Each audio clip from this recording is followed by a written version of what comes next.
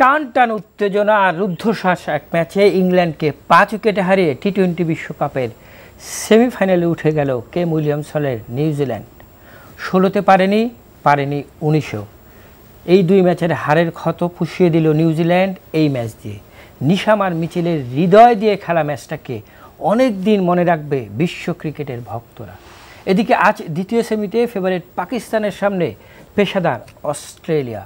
প্রথম সেমির মতো এই ম্যাচের ভাগ্যে কি আছে তা দেখার অপেক্ষায় গোটা বিশ্ব। প্রথম সেমির বিশ্লেষণ আর এই ম্যাচের প্রিভিউ নিয়ে আলোচনা হবে আমাদের আজকের আয়োজনে। দর্শক, আপনাদের সকলকে স্বাগত জানাচ্ছি টি20 বিশ্বকাপ নিয়ে এনটিভির বিশেষ আয়োজন কভার ড্রাইভে। সাথে আছি আমি নাসিমুল হাসান, আর আমাদের আজকের অতিথি বাংলাদেশ জাতীয় দলের সাবেক অধিনায়ক ও বিশ্লেষক খালেদ মাসুদ পাইলট। আপনাকে স্বাগত কভার ড্রাইভে। দারুণ এক ম্যাচ দেখলাম, সেই ম্যাচের শেষ মুহূর্তের দৃশ্যটা একটু আবারও দেখতে চাই, তারপরে আলোচনায় আসবো। Full toss won't be a no ball. Will it go for 4? It does. Daryl Mitchell does it for New Zealand. The pain from Lords in 2019. And they are through to the final. Daryl Mitchell. Winning moment, full ball. Little inside edge from Mitchell. Looked to force it away leg side. He knew it. No field. He was searching for the fielder. Realised there wasn't one there. Almost didn't quite know what to do, and then the emotion came out. Wasn't even looked upon as an opening batsman leading into the warm-up games before this tournament was played. But not to be for England tonight. Yeah, credit where it's due. They were outstanding there in that run chase. Down the score. And the big guns, Guptill and Williamson went. But Daryl Mitchell stayed and believed and got him over the line. They will be... Sides have huge respect. They'll feel bad, England, having let that one slip. They'll feel like they let it slip away, but it was an innings from Jimmy Neesham initially that took it away. Okay, Pilot, আমরা দেখলাম যে 166 এর স্কোরের বিপক্ষে খেলতে নেমে early break through করলেন oaks. এই ম্যাচে নিউজিল্যান্ড 10 ওভার 100 নয়, সেখান থেকে এই ম্যাচে বাউন্স ব্যাক করবে, এটা কি মানে ভাবা গিয়েছিল? আমার কাছে মনে হয় খুব স্বাভাবিক ম্যাচ। আমার কাছে মনে হয় অনেকে হয়তো বলবে যে অস্বাভাবিক, অসাধারণ ম্যাচ খেলেছে। স্বাভাবিক বলতে বলছে নিউজিল্যান্ড কিন্তু বা ইংল্যান্ড এরকম টাইপেরই কিন্তু মানে আমি বলবো খেলা খুব ইজি। আমার কাছে মনে হয় দেখেন, আপনি যদি তাদের ফার্স্ট ক্লাস ক্রিকেট যদি দেখেন 2020 ফরম্যাটে যে খেলাগুলো তাদের দেশে হয় সব কিন্তু এরকমই রানের খেলা হয়। 190, 80 এরকম চেস করছে। দেখা গেলো যে লাস্ট 4 ওভারে দেখা গেলো 20 বা 15 রান করে নিচ্ছে। তারা যে খুব ক্যালকুলেটিভ, তারা যে ক্রিকেটটাকে অনেক দিন ধরে সুন্দরভাবে রপ্ত করেছে, এবং এই না যে ধাম করে একদিনে এসে খেলে দিল তা না।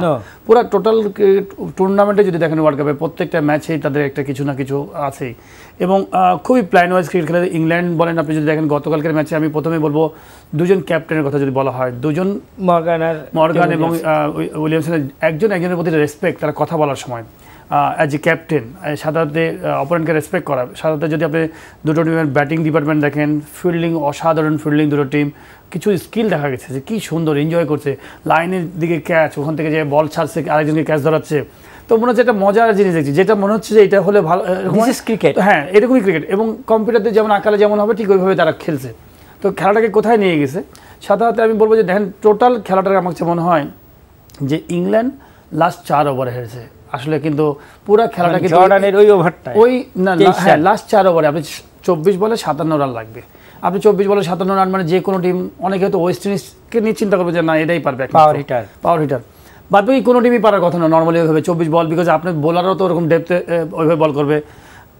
আমার মনে হয় যে দেখেন 16 ওভার পর্যন্ত, যে এই 16 ওভার পর্যন্ত আমার কাছে মনে হয় যে ফ্যান্টাস্টিক জায়গা ছিল ইংল্যান্ড টিম, বাট জর্ডানের ওই ওভারটা থেকে আমার কাছে মনে হয় যে 23 রান দিল, ওই ওভার থেকে মোমেন্টাম পেল, এবং মোমেন্টাম পেল না, মোমেন্টাম তৈরি করেছে নিজেদের পক্ষে তৈরি করেছে। কীভাবে তৈরি করেছে? প্রথমেই কিন্তু সকালে দেখবেন যে 2 উইকেট পড়ে গেছে, উইলিয়ামসন আউট হয়ে গেছে এবং গাপটিল আউট হয়েছে। তো যখন আউট হয়ে গেছে, মিচেল যে মারতে পারে সে কিন্তু ক্যারেক্টার চেঞ্জ করেছে, সে কিন্তু মারে নাই। না, ম্যাচটা কিন্তু ঘোরানোর নায়ক হচ্ছে নিশাম। না, নিশাম তো নায়ক, নিশাম তো ওর মধ্যে একজন নায়ক, মানে কি পার্টনার। হ্যাঁ, তো আমি বলবো যে মিচেল যে মারতে পারে সে কিন্তু তখন আর শর্টস না খেলে সে ইনিংস বিল্ড আপ করেছে, অ্যাঙ্কর রোলটা করেছে, করে কাছে নিয়ে গেছে, রানটাকে ছোট করেছে, ওভারটাকে কমাইছে, এবং নিশাম এসে মোমেন্টাম দিয়ে দিয়েছে।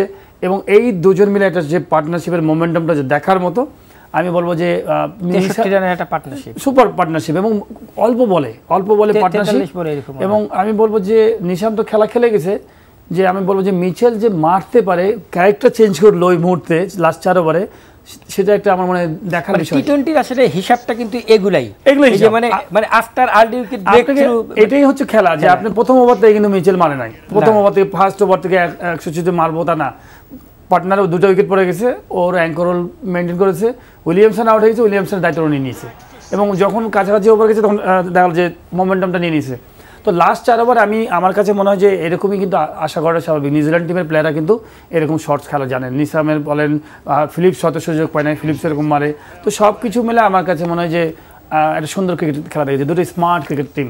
গতকাল আমরা সচিন তেন্ডুলকারের একটা ইন্টারভিউ অন এয়ার করেছিলাম, সেখানে সচিন তেন্ডুলকার বলেছে যে মানে 19 বিশ্বকাপের ফাইনালে যেটা হয়েছে বাউন্ডারির হিসাবে ইংল্যান্ডের জয়, এবার কিন্তু সেটা হবে না, মানে এবার যদি টাই হয় সুপার ওভার, না হলে আবার সুপার ওভার। সুতরাং তিনি আকার ইঙ্গিতে কিন্তু নিউজিল্যান্ডকে এগিয়ে রেখেছিলেন। না, এই নিউজিল্যান্ডকে এগিয়ে রাখার কারণ আছে আমার কাছে মনে হয়। দেখেন গতকালকে আমি এক জায়গায় বলছিলাম যে নিউজিল্যান্ডকে এগিয়ে রাখছে যেন ইংল্যান্ড টিমের মেন যে টপ অর্ডার জেসন রয় এবং বাটলার, দুজনের ওইটা খুব ইম্পর্টেন্ট ছিল। তো রয় যেহেতু নাই, জেসন রয়ের কি ইম্প্যাক্ট পড়েছে ম্যাচে? কিছুটা। আপনি একটা প্লেয়ার এখন সাপোজ পাকিস্তান নেবে বাবর আজম এবং ধরেন রেজওয়ান ব্যাটিং করে, তো বাবর আজম যদি না খেলতে পারে আলটিমেটলি হ্যাঁ ওইখানে একটা জায়গা গ্যাপ হয়ে যায়। নতুন যে প্লেয়ারই খেলবে সেই প্লেয়ার যতই ভালো খেলুক না কেন ওই যে একটা ভ্যাকেন্সি ধরে নিশ্চয়ই মাঝখান থেকে, যেমন ব্যারিস্টো যেমন নিচ থেকে উপরে এসছে রয়ের জায়গায়, হয়তো ব্যারিস্টো যদি ওখানে থাকতো হয়তো তাহলে ওই জায়গাটাও কম্প্যাক্ট হতো। তো সেই ক্ষেত্রে আমার কাছে মনে হয় যে একটু হলেও দুর্বলতা ছিল। আরেকটা বড় ব্যাপার হচ্ছে ইংল্যান্ড টিমের একটা দুর্বলতা হচ্ছে মিডল অর্ডারে, যেটা নিউজিল্যান্ড টিমের অনেক স্ট্রং। নিউজিল্যান্ড টিমের আপনি দেখেন তো সেটা পুষিয়ে দিয়েছিল অনেকটাই। না, নিউজিল্যান্ড আপনি ইংল্যান্ড টিমের কিন্তু ম্যাক্সিমাম দিনে কিন্তু বাটলার ভালো খেলেছে, মিডল অর্ডার অত চেক হয় নাই, মানে টুর্নামেন্টে কিন্তু অত বেশি সুযোগ পায় না ব্যাটিং করার, সুযোগই আসে না। আর আপনি যদি নিউজিল্যান্ডের দেখেন, নিউজিল্যান্ডের কিন্তু ওভারঅল সবাই কিন্তু ব্যাটিং করার সুযোগ পেয়েছে এবং কখনো না কখনো কেউ ব্যাটিং করেছে, নো ডাউট। হয়তো আমি বলবো টপ অর্ডার থেকে উইলিয়ামসন কিছু রান করেছে বা অন্যান্য প্লেয়াররা রান করেছে, গাপটিল রান করেছে, কিন্তু ওভারঅল সবাই কিছু না কিছু করেছে কন্ট্রিবিউশন। আর সব কিছু মিলে আমার কাছে মনে হয় যে লাস্ট 4 ওভারে বোলিং ডিপার্টমেন্ট আমার মনে হয় ইংল্যান্ড ভালো করেছে। টি20 ক্রিকেটের মোমেন্টাম চেঞ্জ হতে একটা ওভার আপনি চেঞ্জ করে দেয়, যত ভালো বোলারই হোক না কেন, যদি একটা ওভার তার আগে কেউ মেরে থাকে মোমেন্টাম পেয়ে যায়, ভালো বোলার তখন খারাপ হয়ে যায়। তো আমার মনে হয় যে দেখেন গত ম্যাচে আমার কাছে মনে হয় একটা জিনিস, 24 বলে যখন 57 রান দরকার, ইংল্যান্ড টিম 4টা ওভার বল করেছে বা 3টা ওভার বল করেছে, 18 বলে 57 রান নিয়েছে।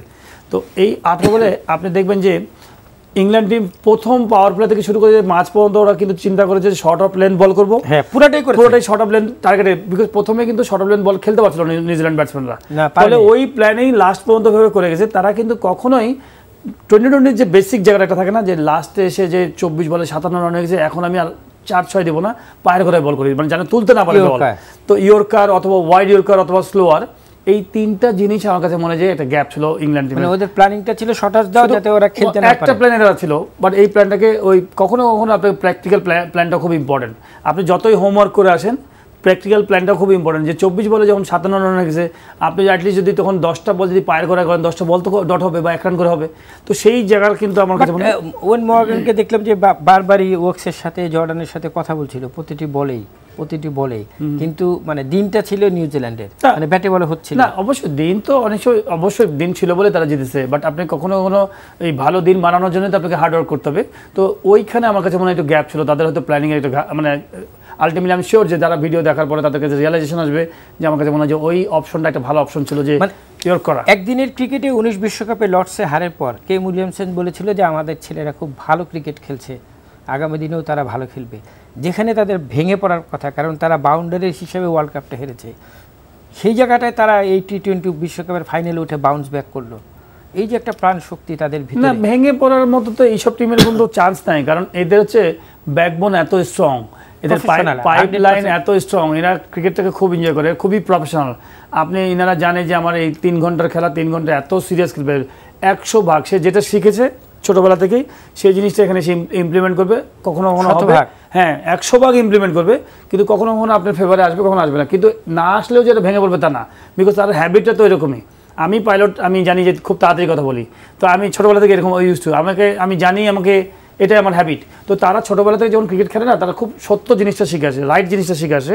ফলে ওরা জানে যে ম্যাচের মধ্যে খেলার মধ্যে হারা জিতে আছে, কিন্তু আমি কখনো কখনো 1 বলে হারতে পারি, 1 রানে 1 উইকেটে হারতে পারি, কিন্তু এরা সাধারণভাবে মেনেও নেয়, কিন্তু মানার আগ পর্যন্ত ওরা লাস্ট ট্রাই করে। ইংল্যান্ডকে দেখলাম যে আর্লি ব্রেক থ্রু হলো, তারপরে মঈন আলীর অসাধারণ একটা ইনিংসে তারা একটা বড় রান পেল, মানে এটা কি মনে হয়েছিল যে তারা 166 এরকম একটা স্কোর দিতে পারে বোর্ডে? আমার মনে হয় কালকে 160 টোটালটা কিন্তু ভালো টোটাল ছিল, খারাপ ছিল না, ভেরি গুড টোটাল। আমার কাছে মনে হয়েছে খুব ভালো, সেমিফাইনালের জন্য যে ধরনের স্কোর ছিল খুবই ভালো ছিল। কিন্তু ওই যে বললাম না যে ভাগ্য বলবো না, ভালো ক্রিকেট খেলেছে নিউজিল্যান্ড, আপনাকে ক্রেডিট দিতে হবে। দুটো টিম খেলতে নামছে, কোনো ডিউ ফ্যাক্টর ছিল না। অনেকে হয়তো বলছে রাত্রেবেলায় খেলা হলো ডিউ ফ্যাক্টর, গতকালকে আবুধাবি মাঠে কিন্তু ওরকম ডিউ ছিল না। আপনি যদি দেখেন 16 ওভার পর্যন্ত কিন্তু আলটিমেটলি ডোমিনেট করেছে ইংল্যান্ড। বারবার দেখলাম ওটা তো বল মুছছে, খুব বেশি ডিউ ফ্যাক্টর ছিল না, যেটা ম্যাসিভ অনেক থাকে না, সেটা ছিল না। আপনি দেখেন যদি থাকতো তাহলে কিন্তু ওই স্পিনাররা ভালো বল করতে পারতো না। আপনি যদি লিভিংটনের কথা বলেন, সে তো ভালো বল করে নাই। তারপরে যে আপনার যদি দেখেন রশিদ খানের ভালো বল করার কথা না, যেহেতু ডিউ ফ্যাক্টর ছিল, তো তারা কিন্তু ভালো বল করেছে। তো সেই জায়গা থেকে আমি বলছি যে আমার কাছে মনে হয় যে লাস্ট 4 ওভারে একটু বোলিং প্ল্যানিংয়ের তারা এখানে আসলে নিউজিল্যান্ডের বোলিং ইউজ হয়েছে 7 জনের, মানে সেই অনুযায়ী মর্গান তার মঈনকেই ব্যবহার করেনি, অনেককেই ব্যবহার করেনি। মঈনকে ব্যবহার করেন আমার কাছে মনে হয় ছোট মাঠের জন্য হয়তো ব্যবহার করেন, বাট সামহাও আমার কাছে মনে হয় যে ইনিশিয়ালি 1-2 ওভার হয়তো করালে পারতো, বিকজ পাওয়ার প্লের ওখানে মঈন কিন্তু আমার কাছে মনে হয় যে পুরো ওয়ার্ল্ড কাপে কিন্তু খুব ভালো সার্ভিস দেখেছে। কখনো ছোট মাঠ বলে যে কখনো হ্যাঁ, আপনি ছোট মাঠ বলে যে মঈন আলী খারাপ। আমি ধারাভাষ্যকদের কিছু কথা শুনছিলাম যখন নিউজিল্যান্ডের 10 ওভার 109 রান, মানে তখন কেম উইলিয়ামসনের চেহারা বারবার দেখাচ্ছিল এবং বলা হচ্ছিল যে মানে উনি টসে জিতে এই ফিল্ডিংয়ের সিদ্ধান্তটা মানে ওনার ভুল হয়েছে, মানে এই সকল ম্যাচে আগে ব্যাট করাটা ভালো। দিন শেষে ওনার সমালোচনাটা হচ্ছে না, কিন্তু যদি নিউজিল্যান্ড হারতো তাহলে কিন্তু এই প্রশ্নটাই বড় করে আসতো যে আগে ব্যাট করতে পারলে হয়তো নিউজিল্যান্ড জিততে পারতো। যে 2 দলেরই কিন্তু আর্লি ব্রেক থ্রু হয়েছে, তারপরেও দেখলাম যে ম্যাচটা দিন শেষে 2 দলই বোর্ডে স্কোর দিয়েছে এবং 1 দল জিতেছে 1 দল হেরেছে। মানে এই জায়গাটাকে আপনি কিভাবে দেখেন? না, আমি তো বললাম যে আসলে স্কোরটা কিন্তু খুব ভালো স্কোর ছিল, যেটা হ্যাঁ খুবই সুন্দর। আমি বললাম পুরো খেলাটা কিন্তু মনে হচ্ছিল যে নিউজিল্যান্ড হেরে যাবে যেভাবে যাচ্ছিল, বাট আমি কখনোই অবাক হইনি যে নিউজিল্যান্ড ম্যাচটা জিতে যাবে লাস্ট 4 ওভারে এভাবে খেলে, বিকজ আমি সবসময় আমি নিউজিল্যান্ডের অনেক খেলা দেখি, বিকজ ওদের ডোমেস্টিক ক্রিকেটের অনেক সময় আমি 2020 ফলো করি, নিউজিল্যান্ড অস্ট্রেলিয়া। তো তাদের ক্রিকেটটা কালচারটা কিন্তু এরকম যে 200 রানের খেলা হয়, 198 খেলা হয়, দাম সুন্দর ব্যাট সুইং করতে পারে, যে কোনো প্লেয়ার এসে এরকম ম্যাচ জিতে দেয়। তো আর 2 জন প্লেয়ার তো সুপার প্লেয়ার, আপনার মিডল অর্ডার তো অসাধারণ, নিশাম ফিলিপস আছে, এদিকে হচ্ছে আপনার মিচেল তো উপর থেকে ব্যাটিং করে। তো সব কিছু মিলে টিমটা আমার মনে হয় নিউজিল্যান্ড কম্প্যাক্ট একটা টিম। আপনি যদি দেখেন ব্যাটে বলে কম্প্যাক্ট এবং তারা ফিল্ডিং এ ভালো, এবং ফিল্ডিং দেখার মতো একটা আর্ট, মানে ফিল্ডিং এর একটা সময় আমরা ফিল্ডিং এর প্রশ্ন যখন তুললেনি তখন 2019 বিশ্বকাপের একটি ক্যাচ এবং এই ম্যাচের একটি ক্যাচের সাথে মিলে গেছে, কিভাবে মিললো জানি না, কাকতালীয়ভাবে একটু দেখবো।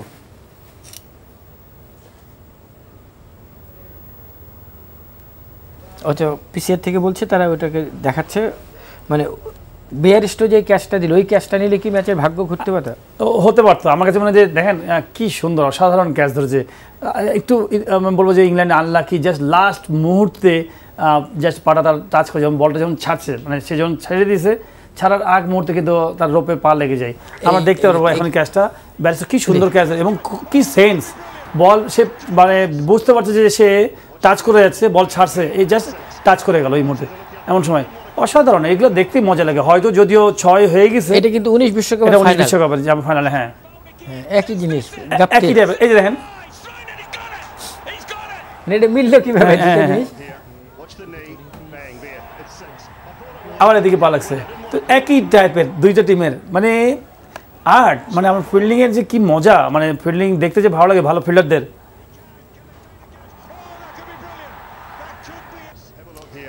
অনেকে বলে না যে ফিটনেস একটা পার্ট, বাট সেন্স হচ্ছে সবচেয়ে বড় একটা পার্ট। ক্রিকেট খেলতে গেলে আমার কাছে মনে হয় যে এই জিনিসটা খুব ইম্পর্টেন্ট, যে আপনি কতখানি সেন্সেবল, কতখানি ক্রিকেটের যে মুহূর্তে এডুকেটেড মাঠে কতটা, মানে কতখানি আপনি ক্রিকেট নিয়ে শিক্ষিত, যে কতখানি আপনি ওই মুহূর্তে কি ডিসিশন নিচ্ছেন। দেন খুব শর্ট টাইমের মধ্যে, এত সেকেন্ড সময় নাই তো ওখানে, অত সেকেন্ডও নাই যে কুইক আপনি একজন খেলোয়াড়কে এরকমই হতে হয়, বিকজ আপনি যখন একটা বল 150 মাইলে বা 100 মাইলে স্পিডে আসছে তখন কিন্তু আপনাকে ওই সেকেন্ডের মধ্যে মানে ফিক্সড অফ সেকেন্ডের মধ্যে আপনি কিন্তু এটা কভার ড্রাইভ মারবো 6 সেকেন্ড 6 সেকেন্ড হুক মারবো, মানে এটাকে বলা হয় স্মার্ট। হ্যাঁ, তো ওর মধ্যে ডিসিশনটা তৈরি হয় বিকজ হচ্ছে আপনি ট্রেনিংটা কেমন করেন, বিকজ আপনি তো ওই ডিসিশনটা নেবার অ্যাবিলিটি তখনই ভালো তৈরি হয় যখন আপনি ট্রেনিংয়ে অনেক ভালো কোয়ালিটি ট্রেনিং করবেন, তখন ওই ডিসিশনগুলো আপনার তৈরি হয়ে যায়। আজকে আর একটা সেমিফাইনাল আছে, একেবারে পেশাদার অস্ট্রেলিয়ার সামনে পাকিস্তান। যদি এই টুর্নামেন্টের হট ফেভারিট বাংলাদেশের যারা পাকিস্তান ভক্ত তারা একটু ভয়ও পাচ্ছে যে কি হতে পারে কি হতে পারে। না, ভয় তো যে কোনো দলেরই থাকবে। আমার কাছে মনে হয় যে পেশাদার অস্ট্রেলিয়ার কথা বললেন, আমার কাছে মনে হয় যে আজকে এই ওয়ার্ল্ড কাপে পেশাদার পাকিস্তান বলা উচিত। আমার মনে হয় যে এই ওয়ার্ল্ড কাপে পাকিস্তান টিম আমি বলবো যে অন্যান্য বারের তুলনায় অনেক পেশাদারিত্বের পরিচয়, বিশেষ করে ফিল্ডিংয়ে বলেন, বোলিংয়ে বলেন, ব্যাটিংয়ে বলেন। আমি পাকিস্তান টিমকে এরকম গুছানো ক্রিকেট খেলতে কখনোই দেখি না, মানে রিসেন্টলি লাস্ট 8-10 বছর বলেন। একটা সময় ছিল হয়তো দেখা গেলো যে তারা খেলতো এবং সবসময় কিন্তু তারা ওয়ার্ল্ড ক্লাস প্লেয়ার সাপ্লাই দেয়, সবসময় দিয়ে আসছে। বাবর আজম হয়তো আমার কাছে মনে হয় অত হাইলাইটেড প্লেয়ার ছিল না, যতটা রোহিত শর্মা, বিরাট কোহলি যতটা আছে, বেন স্ট্রোক যতটা হাইলাইটেড, কিন্তু আমার কাছে মনে হয় Babar Azam one of the class player, এই world best player in the world আমার কাছে মনে হয়। আপনি দেখেন যে কি সুন্দর ঠান্ডা মাঠে ব্যাটিং করে, দেখার মতো ক্লাসিক। এবং যে ম্যাচে পাকিস্তান ইন্ডিয়ার সাথে 10 উইকেটে জিতলো, এত বড় একটা বিগ ম্যাচ, কোনো প্রেশার নাই, নর্মাল ক্রিকেট খেলে 10 উইকেটে ইন্ডিয়াকে হারানো বিশাল বড় ব্যাপার। এরকম হলে অনেকে আনন্দে ফেটে যেত। তো অ্যাজ এ ক্যাপ্টেন সে কিন্তু নর্মালভাবে সে বেরিয়ে আসছে, তার মানে সে আনন্দটাকে কন্ট্রোল করা জানে এবং সে দুঃখটাকে কন্ট্রোল করা জানে, আবেগটাকে কন্ট্রোল করতে পারে। তো ফ্যান্টাস্টিক প্লেয়ার, এবং আমার মনে হয় যে রেজওয়ান এবং বাবর দুজনেই খুব ভালো করছে। খালিদ মাসুদ, আমরা একটু দুই দলের কারা কি প্লেয়ার, আজকের ম্যাচে কারা ফ্যাক্টর হয়ে উঠতে পারে এই নিয়ে আমার সহকর্মী একটি রিপোর্ট দেখবো, তারপরে আবার আলোচনা আসছে। ওয়ানডে বিশ্বকাপের শিরোপা জয় অস্ট্রেলিয়া সবার ধরা ছোঁয়ার বাইরে, কিন্তু টি-20 বিশ্বকাপ একটাও জিততে পারেনি অজিরা। পাকিস্তানের প্রথমবারের হাত ফসকে গেলেও দ্বিতীয়বারই তারা টি-20 বিশ্বকাপ জিতেছে। রঙিন পোশাকের 20 ওভারের খেলাতে অস্ট্রেলিয়ার চেয়ে বর্ণিল পাকিস্তানি।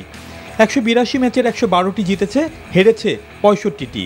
অস্ট্রেলিয়ার 151 ম্যাচে আছে 77 জয়, হেরেছেও কাছাকাছি 71 ম্যাচ। দুই দল মুখোমুখি হয়েছে 23 বার। বাবর আজমের আছে 13 জয়, ফিঞ্চের রয়েছে 9। বিশ্বকাপের গত 6 আসরে পাকিস্তান অস্ট্রেলিয়ার 6 লড়াইয়ে দুই দল অবশ্য সমানে সমান। ফাইনালে ওঠার লড়াইয়ে দুই দল মুখোমুখি হতে যাচ্ছে দ্বিতীয়বার। 11 বছর আগে 2010-এ পাকিস্তানকে হারিয়ে ফাইনাল খেলায় অজিদের বিশ্বকাপের সেরা সাফল্য। এবারের সেমিফাইনাল দুবাইয়ে, সেই ভেন্যুর হিসাবটাও পাকিস্তানের পক্ষে। এখানে খেলা 7 ম্যাচে অজিদের 5 বারই হারিয়েছে পাকিস্তান। আরব আমিরাতের বিশ্বকাপে অজেয় পাকিস্তান, তৃতীয় ফাইনালের হাতছানি। স্বপ্নে রং ছড়াচ্ছেন বাবর আজমের ব্যাট আর তার অধিনায়কত্ব। 5 ম্যাচে 4টিতেই করেছেন 50, 66 গড়ে রান করেছেন 264। বছর জুড়েই ব্যাট হাতে রান করেছেন মোহাম্মদ রিজওয়ান। বিশ্বকাপেও অটুট সেই ফর্ম, প্রায় 72 গড়ে করেছেন 200-র উপরে রান। এই দুই ওপেনারের উপর নির্ভর করবে অনেক কিছুই। স্লগে গিয়ে ছক্কার ফুলছুরি ছোটানোর জন্য আছেন আসিফ আলী, ব্যাটে এই 3, বোলিংয়ে অস্ট্রেলিয়াকে চিন্তাগ্রস্ত রাখতে আছেন শাহিন আফ্রিদি। গতির সাথে সুইং আর ইয়র্কারে ঘায়েল করতে ভালোই জানেন এই তরুণ। হারিস রফের গতিও বাবরের বড় অস্ত্র, তবে বড় ম্যাচে বড় ভেন্যুতে ভয়ঙ্কর হতে পারেন লেগ স্পিনার শাদাব খান।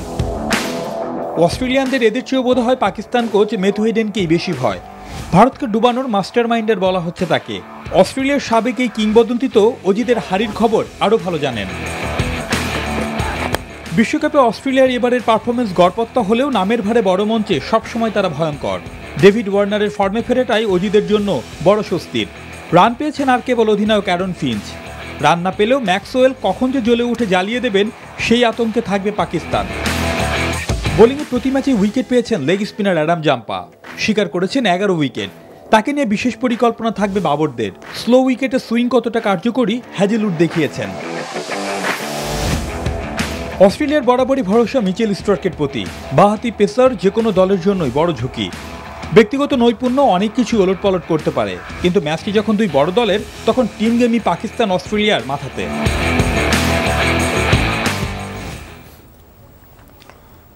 2007-এর রানার্স আপ, 9 চ্যাম্পিয়ন, তৃতীয়বারের মতো ফাইনালে ওঠার সুযোগ পাকিস্তানের সামনে। এই জায়গায় পাকিস্তানের কি ফ্যাক্টর কারা হয়ে উঠতে পারে অস্ট্রেলিয়ার কোয়ালিটি বোলিংয়ের বিপক্ষে? না দেখেন, হিস্ট্রি নিয়ে আসলে বলা খুব কঠিন হবে। হিস্ট্রিতে অনেক কিছু থাকে, সবই অতীত, সব অতীত। আমার কাছে মনে হয় যে রিসেন্ট পারফরমেন্স খুব ইম্পর্টেন্ট যে আপনি কেমন শেপে আছেন। হিস্ট্রি তো ওয়েস্ট ইন্ডিজ টিমের পক্ষে ছিল, সবকিছু মিলে ধরেন আপনি টোটাল 11 জন প্লেয়ারের যদি বলেন হিস্ট্রি ক্লাইভ লয়েডের ওয়েস্ট ইন্ডিজের পক্ষে, তাহলে আসলে হিস্ট্রি দিয়ে আসলে হয় না, মানে গণনা করতে হবে বাস্তবে এখন কি মুহূর্তে কেমন টাচ আছে, কোন শেপে আছে। রাইট, আমি মনে হয় যে পাকিস্তান খুব ভালো শেপে আছে এবং অস্ট্রেলিয়া এমন একটা টিম তারাও কিন্তু টার্ন ব্যাক করতে পারে এবং যে কোনো সময়। অস্ট্রেলিয়া টিম হয়তো ওয়ার্ল্ড কাপের আগে খুব একটা ছন্দে ছিল না, বাট এই ওয়ার্ল্ড কাপে আমি বলবো যে তারা তাদের কখনো ভালো করছে, কখনো একটু আবার নিচে আসছে, কখনো ভালো করছে, বেশ কিছু জায়গায় ল্যাকিংস আছে। আমার কাছে মনে হয় টপ অর্ডারে নো ডাউট ওয়ার্নার 100% আমি বলবো না রিদমে আছে। ওয়ার্নারের মতো প্লেয়ারের কাছে 10 ম্যাচে 8 ম্যাচ রান করা মানে খুবই ভালো, তো সেই ওয়ার্নার কিন্তু এখন ওরকম নাই, হয়তো দেখা গেলো যে 10 ম্যাচের মধ্যে 5টা ম্যাচে রান করছে, একটা রান করে আবার নাই, একটা রান করে নাই, তো সেই 100% শেপে নাই। কিন্তু তারপরে আমি বলবো যে ওয়ার্নার, ফিঞ্চ এবং মিচেল মার্শ এই 3টা প্লেয়ারের উপরে আমার কাছে মনে হয় 3টার বোলিংয়ে ব্যাটিং ডিপার্টমেন্টে তারা একটু হয়তো ডিপেন্ড হয়ে থাকবে, কি প্লেয়ার। কারণ কি স্টেভেন স্পিড কিন্তু রানে নাই, আমি বলবো যে সাথে যদি ম্যাক্সওয়েলের কথা বলেন, ম্যাক্সওয়েলও কিন্তু খুব একটা ভালো করছে না, আইপিএলে যদি ভালো করছে এই ওয়ার্ল্ড কাপে কিন্তু তেমন ভালো করে নাই। তো সব কিছু যে আমি বলবো যে এই জায়গাটা একটা ঘাটতি আছে, বাট পাকিস্তানের যে বোলিং ডিপার্টমেন্ট, এই বোলিং ডিপার্টমেন্টের রান করাটাও কিন্তু এত সহজ হবে না। শাহিন আফ্রিদি, রৌফ অসাধারণ বোলার, ক্লাস বোলার। হ্যাঁ, আমার কাছে মনে হয় যে তার যে সুইংটা শাহিন আফ্রিদির, এটা অনেক ইউজফুল যে কোনো উইকেটের জন্য। আর সাধারণত আমার কাছে মনে হয় পাকিস্তান অনেক ভালো ফিল্ডিং করছে এবছর অন্যান্য বারের তুলনায়, এখন পর্যন্ত খারাপ ফিল্ডিং দেখি না এইভাবে। তো সব কিছু মিলে আমার মনে হয় যে আবার এদিকে আবার আমি আরেকটা যদি বলি যে অস্ট্রেলিয়ান টিমের কথা যদি বলি, অস্ট্রেলিয়ানের খুব সুন্দর ফাস্ট বোলিং অ্যাটাক আছে, যদি স্পিন অ্যাটাকটা আমার কাছে অত বেশি আহামরি না, জাম্পা বাংলাদেশের 5 উইকেট থেকে নিয়েছে, বাট পাকিস্তানি ব্যাটসম্যানদের হ্যান্ডেল করার মতো অ্যাবিলিটি আছে। দুবাইয়ের মাঠে খেলা, ওই জায়গায় পাকিস্তানি ব্যাটসম্যান প্রচুর লেগ স্পিন বা গুগলি খেলে অভ্যস্ত, তারা হয়তো জাম্পাকে হ্যান্ডেল করার মতো অ্যাবিলিটি তাদের আছে। ফাস্ট বোলিংয়ে একটা ভালো একটা এক্সপিরিয়েন্স ফাস্ট বোলিং আছে, হ্যাজিলউড, কামিন্স এবং সাথে আমি বলবো যে স্ট্রাক, এরকম ফাস্ট বোলার আছে। তো এই ফাস্ট বোলিংয়ের সাথে আমার মনে হয় পাকিস্তানি ব্যাটসম্যান। আচ্ছা, যদি ধরলাম যে গতকালের প্রথম সেমির মতনই আর্লি ব্রেক থ্রু হলো, বাবর এবং রিজওয়ান চলে গেল, সেক্ষেত্রে তার মানে পাকিস্তান টিমের অ্যাঙ্কর রোলটা প্লে করবে, কারণ ফখর জামানকে আমরা সেইভাবে কিন্তু জ্বলে উঠতে দেখিনি। একটা প্লেয়ার নাম্বার 3 ব্যাটিং করছে, হয়তো দেখা হলো যে আজকের দিন তার ওরকম ভাবে হয়তো দেখা যায় নাই, কিন্তু নিশ্চয়ই কোন একটা বড় কি টিমে খেলছে, পাকিস্তান টিমের মতো জায়গায় খেলছে নাম্বার 3, নিশ্চয়ই কিছু আছে, হয়তো দেখার সুযোগ আসে নাই, হয়তো নেবার নয় যে দেখা গেলো যে আজকের দিনটা তার জন্য একটা বড় দিন হতে পারে, বাট নিশ্চয়ই ম্যানেজমেন্ট তার উপরে আশা আছে যে তার একটা দিন আসবে। যেমন আসিফ আলীর কথা কিন্তু কেউ আমরা কোনো ম্যাচে দেখি না, একটা ম্যাচে নামছে, একটা ম্যাচে কিন্তু সে আসল কাজটা করে দিয়ে চলে গেছে।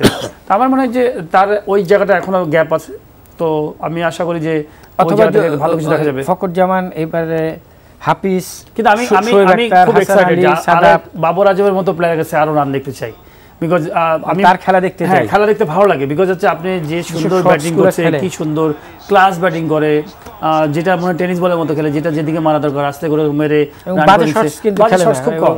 তো সেই ধরনের প্লেয়াররা যতক্ষণ ব্যাটিং করবে ততক্ষণ দেখতে ভালো লাগে, মানে টিভিতেও সুন্দর লাগে যে একটা সুন্দর প্লেয়ার ব্যাটিং করছে। কিন্তু অনেক এনথুজিয়াস্ট মনে হয়, মাঠের মধ্যে হাসতে থাকে, ও ফ্যান্টাস্টিক। আমার কাছে মনে হয় এই অফ থেকে বলগুলোরে শর্ট মিড উইকেট লিগে ঠেলে দিয়ে এই ওয়ার্ল্ড কাপের আমার কাছে মনে হয় যে best wicket keeper cum batsman আমার কাছে মনে হয়, যদি আপনি যদি ব্যাটসম্যান নাই ব্যাটার, হ্যাঁ ব্যাটার, মানে আমার কাছে best wicket keeper cum batsman, energetic, সে যখন কিপিং করছে প্লাস রানিংয়ের সময় দেখবেন যে দৌড়াচ্ছে, ডাইভ দিচ্ছে, স্লাইড দিচ্ছে, আবার উঠছে, আবার হাঁটছে, আবার আরেকটা নিয়ে যাচ্ছে, উঠছে, এনার্জেটিক। আমার কাছে মনে হয় opening পেয়ারে very good combination, Babur এবং খুবই সুন্দর রানিং মিডিল উইকেট, তাদের মধ্যে আনন্দ সিং, এবং বেসিক্যালি লাস্ট 1-1.5 বছরে আমি যতদূর জানি যে তাদের মধ্যে সবচেয়ে হাইয়েস্ট স্কোরার তারা আর কি, মানে পাকিস্তান। লাস্ট প্রশ্ন এই টি20 বিশ্বকাপ নিয়ে আপনার কাছে, সেটা হচ্ছে যে টস একটা ফ্যাক্টর হয়ে দাঁড়াচ্ছে পাইলট, বিশাল ফ্যাক্টর। টসটা তো একটু ফ্যাক্টর হবে, আমার কাছে মনে হয় টসটা খুবই ইম্পর্টেন্ট। যারা জিতবে তারা একটু 5% 10% একটু আগেই থাকবে, তারপরেও আপনি যদি ভালো ক্রিকেট খেলেন, অনেক সময় ভালো ক্রিকেট খেলেও জিতে যায়, এবং সেটা অনেক টিমই সেটা প্রমাণ করেছে। এবার একটু আপনার দৃষ্টিতে কে জিততে পারে এই ম্যাচে, কে জিততে পারে? আমি প্রেডিকশন করাটা আমার কাছে মনে হয় যে আমি পাকিস্তানকে একটু এগিয়ে রাখবো 55-45। তাদের পারফরমেন্স বেশ কিছু গ্যাপ আছে অস্ট্রেলিয়া টিমে, যেটা হচ্ছে আমাদের দক্ষিণ এশিয়ার দেশ, স্বাভাবিক এই এশিয়ার দেশ, এবং খেলাটা ভালো লাগছে পাকিস্তানের, সুন্দর টপ অর্ডারের, বিশেষ করে দুবাইতে কিন্তু পাকিস্তানের হারের রেকর্ডটা খুব কম, এই জায়গাটা তারা খুব ভালো মতো জানে এবং উইকেটগুলো পুরো মুখস্থ। আপনি ধরেন এই মিডল ইস্টে যে দুবাই বলেন, শারজা, আবুধাবি, প্রত্যেকটা মাঠে প্রচুর তাদের হোম গ্রাউন্ড, তারা তো প্রচুর ম্যাচ খেলেছে এখানে, তো তাদের জন্য অনেক সুবিধা। বাট তারপর একটা দিন শেষে হচ্ছে নকআউট টুর্নামেন্ট, এখন এই মুহূর্তে নকআউট এনিবডিজ গেম, যে কেউ জিততে পারে। যদি মোমেন্টামটা খুব ইম্পর্টেন্ট, যারা মোমেন্টাম পাবে তারা ওই অ্যাডভান্টেজটা পাবে, মোমেন্টাম পাবে আর মোমেন্টাম তৈরি করে নেবে। মোমেন্টামটা কাজে লাগানোটা খুব ইম্পর্টেন্ট। যে মোমেন্টাম পেলে মোমেন্টাম ছাড়াটা ঠিক হবে না। একটু বাংলাদেশ নিয়ে একটু আলোচনা করি। আপনাকে যখন পেলাম, আপনি একটা জায়গায় বলেছেন যে এগুলো লোক দেখানো সব, আসলে যেগুলো করা হচ্ছে এন্টার বাংলাদেশের ক্রিকেটের সিস্টেমটা যদি না বদলায়, একজন কোচ নিয়োগ দিল, জাতীয় দলের জন্য কোচ কিন্তু খুব প্রয়োজন নেই, কারণ তারা তো সবাই পরিণত ক্রিকেটার, এদেরকে কি শেখাবেন? যেখানে শেখার দরকার, যেই সিস্টেমে হাত দেওয়ার দরকার, ওই জায়গায় হাত দিলে মানুষ হয়তো খুশি হতো। আমি সারপ্রাইজ যে আমার কাছে মনে হয় যে আপনি রেজাল্ট খারাপ করেছেন, এই অনেক কিছু হবে, ওই হবে, আলটিমেটলি লাভই হবে না যতক্ষণ পর্যন্ত আপনারা, আমি কাউকে ক্রিকেট বোর্ডের কোনো পার্সোনাল ব্লেম করি না, বাট হ্যাঁ আমার কথা হলো যে যতক্ষণ পর্যন্ত সুন্দর প্রক্রিয়া না থাকবে, এই যে নিউজিল্যান্ডের মতো, বাংলাদেশ এমন একটা আমরা লাকি যে বাংলাদেশের প্রত্যেকটা মানুষ ক্রিকেট পছন্দ করে, সরকার প্রাইম মিনিস্টার থেকে শুরু করে প্রত্যেকে পছন্দ করে, কিন্তু কনসেপ্টটা খুব একটা ভালো না। যে কনসেপ্টের মাধ্যমে আমরা যাচ্ছি সেটা হচ্ছে শর্টকাট। আমার কাছে, আমি সবসময় মনে করি যে এটা একটা ঘুরে ধরা, আমার কাছে মনে হয় একটা ঘুরে ধরা কাঠ, ধরেন উপর থেকে বার্নিশ করা আছে কিন্তু ভিতরে খুবই বাজে অবস্থা। এই ঘুরে ধরা কাঠকে যতক্ষণ পর্যন্ত আপনি না ঠিক করবেন, ততক্ষণ পর্যন্ত আপনি আলটিমেটলি যতই আপনি বিদেশি কোচ, বিদেশি ম্যানেজমেন্ট যা নিয়ে আসেন লাভ হবে না, যতক্ষণ পর্যন্ত প্রপার কাঠ না হবে। তো এটা দেখতে ভালো লাগবে বাইরে থেকে যে আমাদের অনেক কিছু চেঞ্জ হবে, ওই হবে, বাট এটা লং টার্ম প্ল্যান। আমরা প্রায় 10 বছর 15 বছর আমরা অনেক নষ্ট করেছি সময়, যার ফলটা হয়তো ভবিষ্যতে কী হবে আমি জানি না। এটা এবং বাংলাদেশের ক্রিকেট বোর্ডের যারা পরিচালনা পর্ষদে আছে, আমার মনে হয় তাদের মানসিকতায় শতভাগ পেশাদারিত্ব আসা উচিত, যে ঘরোয়া ক্রিকেটের দলগুলোকে পছন্দ করে না।